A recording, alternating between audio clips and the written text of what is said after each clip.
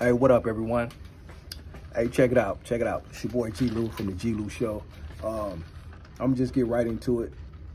I'm making this video right quick. Making a new video, like the homie Dubs say, right? Shout out to my boy Dubs. It's a new video. I'm just in the studio because I'm about to do this podcast with the homie Big Paul from LA Times and my boy Incredible Javier. So I got a few minutes, right? So I just want to go live right quick because it's some shit I wanted to speak about last night. You know what I'm saying? You know, we did our show last night, the podcast, me and the homie Big D, Keeping It Real. Let's talk about it, which we do every Monday night, right? And last night, it was a cool show, but as everyone knows, we had some audio issues. My homeboy Big D was echoing real bad.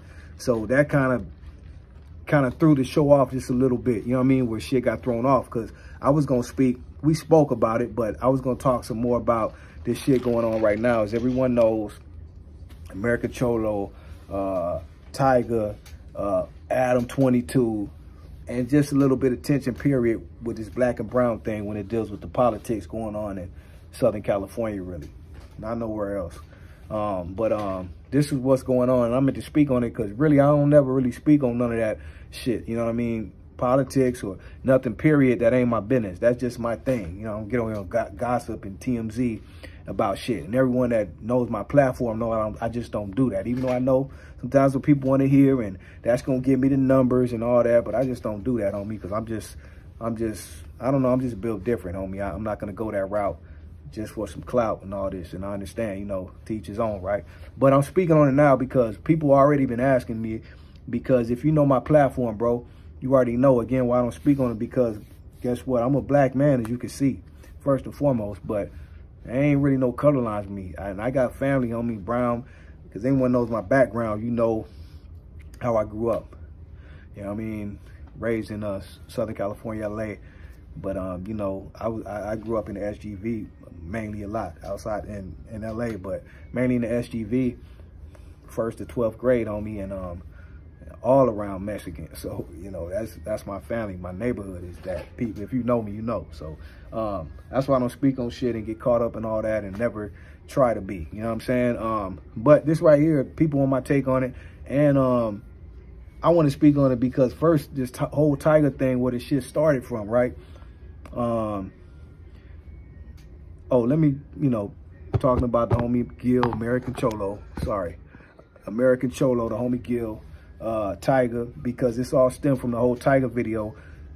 About a month ago, Tyga dropped his video, Ay Caramba, and a lot of people were up in arms. A lot of the brown community, mainly in Southern California, were pretty pissed off about that.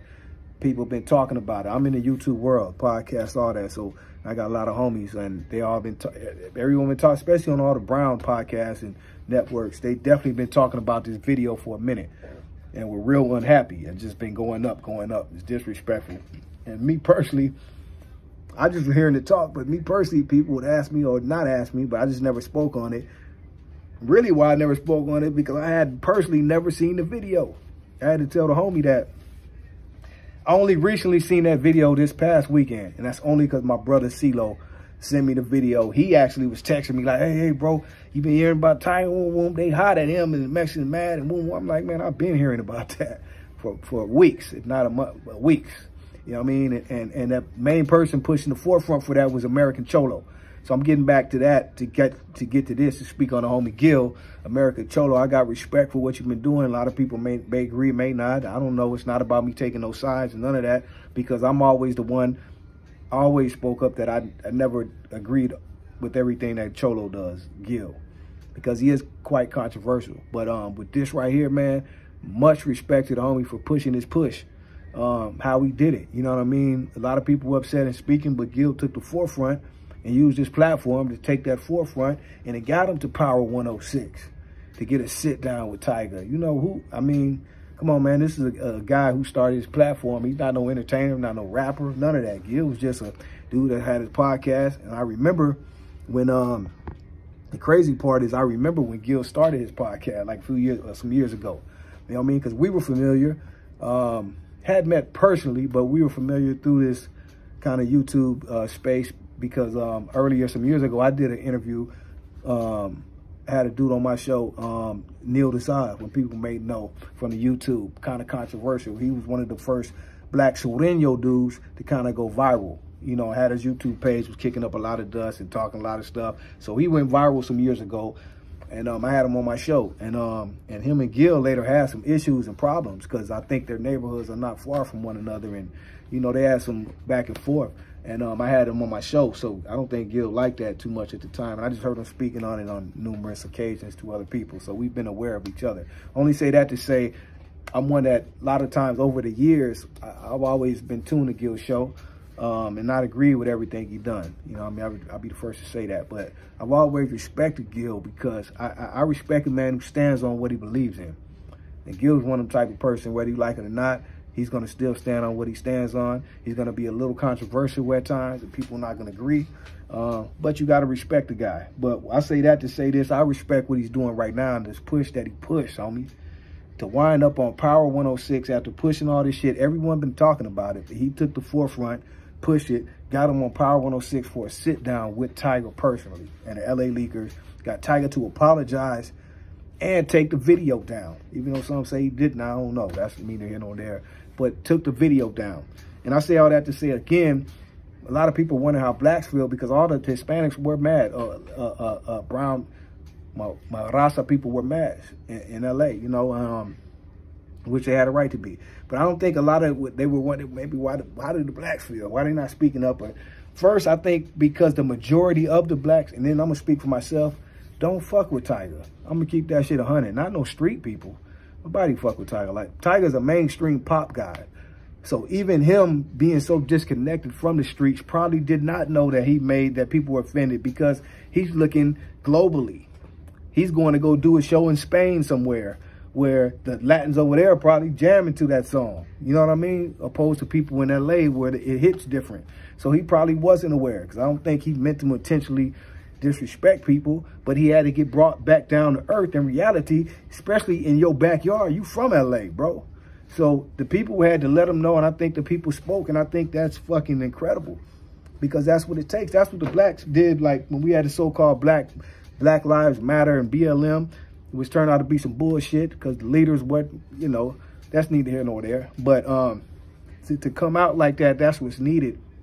And I got to give a shout out to the homeboy Bozo, who's right there with America. I really got a lot of respect for Bozo, for real. I've been in contact with the homie, and he said he got me, so hopefully he'll be on my show soon because he said he got me, whatever. But I got a lot of respect for Bozo because Bozo really bringing back the G shit that's needed, homie. You know what I'm saying? Like, he's telling them people, even Tyga, homie, like, yeah, Gil's saying it politely, demanding, but he coming in on the street shit like, nah, you ain't getting no passes, you gonna be held accountable.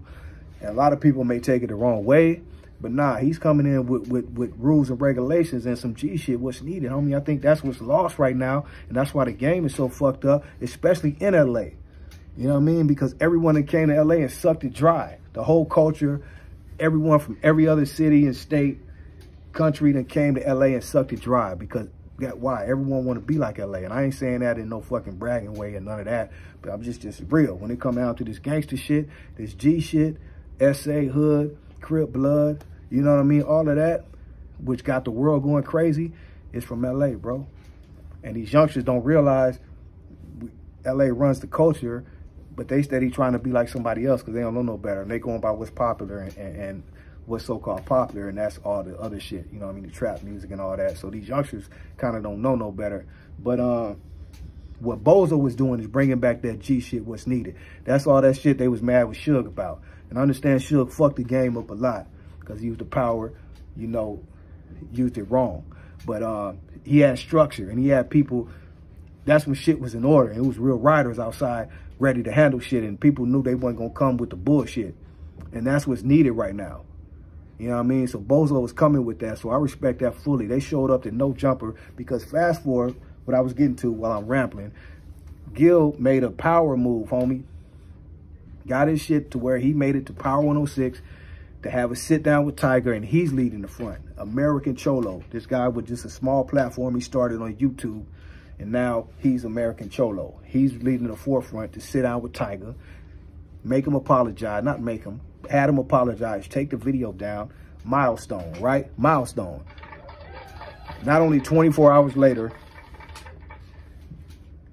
Big Gil, American Cholo, was bombarded with the smear campaign. And I'm sure he has to realize very quickly that you are in a different game now, homie. Heavy is the head that wears the crown. You know what I mean? So, and I told him this about a week ago, man. Many are called, only a few are chosen, bro. So if you're one of the chosen, not only with the good, the bad is coming too. So not only 24 hours after this milestone he reached, while having to sit down, having his name in Rolling Stone. The homie made Rolling Stone magazine, American Cholo, TMZ.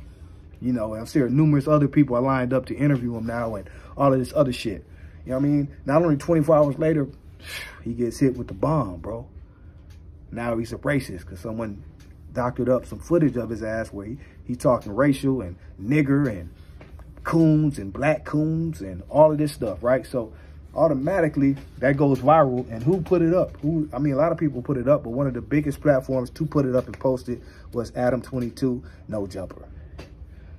So that goes viral, and now you have everyone up in arms the same way he was up in arms about Tyga. They up in arms with him, especially after you just made this campaign that a lot of people probably did not like, brought it to the forefront. Now you got people ready to get at you, homie. How you gonna push this campaign? Now we wake up and see you on here talking about nigger this and oh, they couldn't wait. But if you look under further review at that tape, and me, I think it was a lot of people, and I want to get to this too, because another thing I want to get to is YouTube and people who have voices and platforms. That's why I said at the beginning of this video, if you know me and my platform, I don't speak on a lot of things. I don't talk about other people, other platforms, and other dudes and their business if it's not mine. Because this is what happens, you know what I mean, when you start putting that stuff out there. You got a lot of people that want input and want to hate. And I know it's for the views. A lot of people want to hear that shit, right? But that's not a game to play, homie. You know what I mean? I never do it because it gets messy, bro. So again, soon as you kick this campaign off in positivity, it's people that want to down you now, smear you and cancel you. And it almost happened, because guess what? That video comes out. You got a lot of people who never knew Gil, heard of him until this thing he's pushing, which looks from the outside looking in, or from a hater or another person that don't like you. It's like you pushing a campaign. And now you disturbing the brown and black unity. You know what I mean? That's not about Tyga. It's about, oh, you black dudes. Or it's about people thinking you crying that the brown ain't getting respect. Whatever the case. So they're ready. So come to find out, he has had a long-standing thing going on with the Tariq Nasheed, who's another popular YouTuber, podcaster, whatever he is. I never care for him either, because I don't care for the bullshit. But come to find out, they had some things going on, and he's maybe the person that put this video out. And as you can see, even me, upon seeing the video, I was like, wow. But I immediately knew it was something fishy about the video. So upon further review, it's been doctored up. They took his words, mixed them up, slandered them, and put it, and now it's all over the world that you're a racist. So what does Gil do? He could have tucked his tail. He could have said, shit, man, it's all bad, and let them cancel him. No, he didn't do that. He got up, and this again, while I respect the homie, and even while I'm speaking on this, Gil got up, homie, like a G, laced up his motherfucking boots, pulled his Dickies or his Ben Davis back out the closet and creased them up and said, you know what? Fuck this shit. And Adam22, you the one behind this, homie? He got with the homies. Shout out to Bozo again, was right there. They go up to No Jumper, right in Hollywood, and build Gil's backyard too. That's another thing. Gil's from Hollywood, Burbank. Pulled up 100, however many deep, you know what I mean? And demanded they should respect. They sit down and interview. And of course, Adam wasn't there. Of course. But they went in there and stormed the building, made their presence known, and got an interview. And they got put out today, solid interview, demanding their respect. Shout out to AD, who was there, and the little homie, I forget his name, but the other little host, the other Hispanic homie. And they had a solid interview, got their point across. Bozo went in there, represented, demanded his shit. And shout out again, I just had to put this out because I had to give respect where it's due. A lot of people agree, disagree with American Cholo, agree, disagree with the situation. You're gonna have people out there that say this, say that, but upon all the facts and everything on the table, you got to give homeboy his respect. So that's what I'm doing. Shout out to Gil, American Cholo. I respect that. Shout out to Bozo for sure. I really respect Bozo. And again, to the YouTubers out there, we got to be careful with our voice again, because words And all these people, that's another thing too, like I said, man, shout out to the people responsible and the people who've been kind of doing this for a minute, so know to get down and know how to come on their platforms and what to say and not to say. The Kev Max and, you know, American Cholos and LA Times and people that's had a platform, Skip, my boy Skip, I can't think of everyone, Credible Javier, people that has had a platform and do it respectfully, because we got to know how this stuff works, man. And I think a lot of this stuff is being stirred up because you got a lot of clowns out here. Then you got a lot of people that just are new to this and want to have a voice and want to be heard. And I understand it's fun. You get on here, you got a lot of people that respect some of these guys because they seen them on other platforms. So now they got their own channel and they instantly become kind of famous.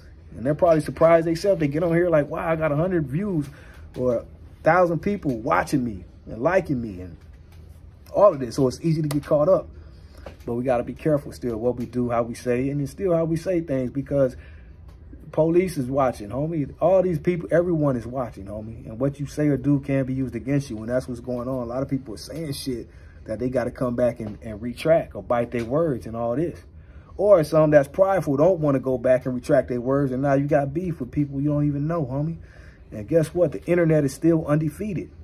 So overall, we just got to be more careful. People with a voice and people who have pages and channels, be respectful, be thoughtful, and be responsible, homie.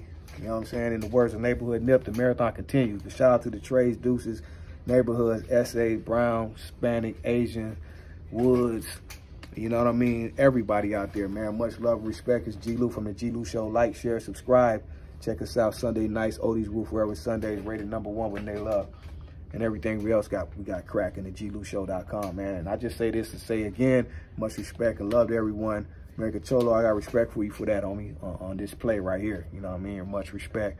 And everyone else out there, man, all my homeboys, fellow YouTubers, and everyone, it's all respect. You already know that. The G-Lew Show. Shout out to my producer, Didi, and we out. Peace.